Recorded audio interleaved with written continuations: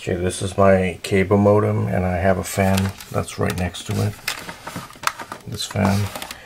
I left it off for about 30 minutes. So I'm going to check how much the temperature is right now with this thing.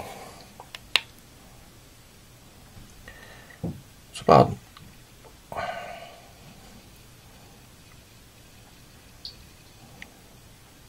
a little bit closer. Let me use the laser instead.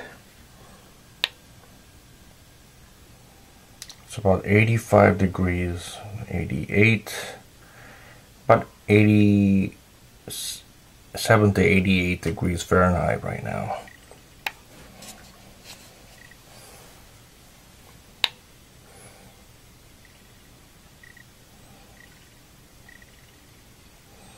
Depending on where I'm pointing, the temperature tends to change.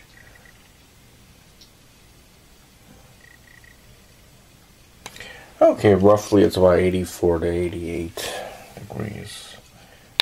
Enough.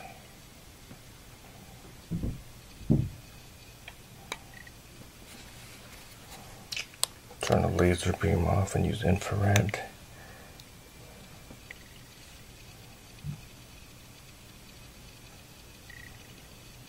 Okay, let's say it's about 88 degrees, okay? So what I'm going to do now is I'm going to turn the fan on.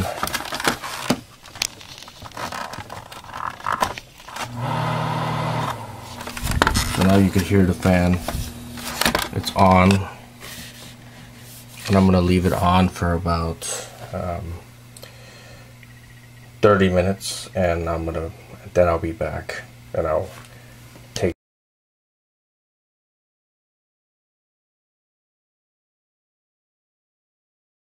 Now I'm back. I'm going to check the temperature.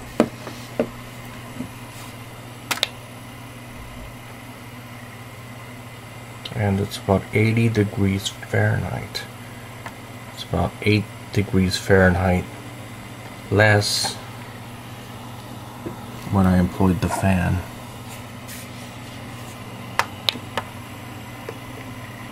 I'm going to use a laser as well.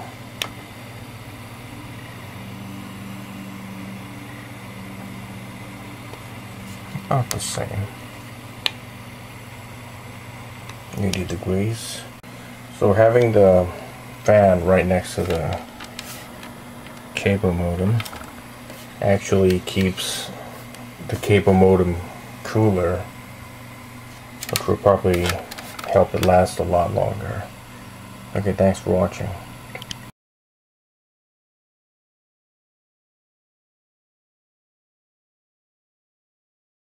Okay, now it's afternoon right now. It's about 5 o'clock.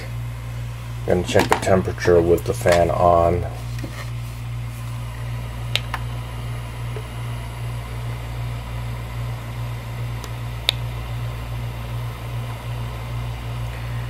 As you can see, it's about 88 degrees Fahrenheit. And right now it's pretty hot in this room.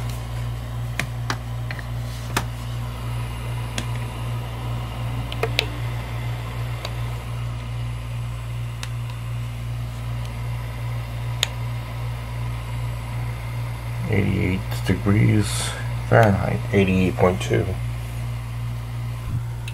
I'm going to point it at the wall and see what the temperature is. 85 degrees when I point it at the wall. When I point it at the cable modem, it's about 88 degrees. And the fan's on right now, as you can see.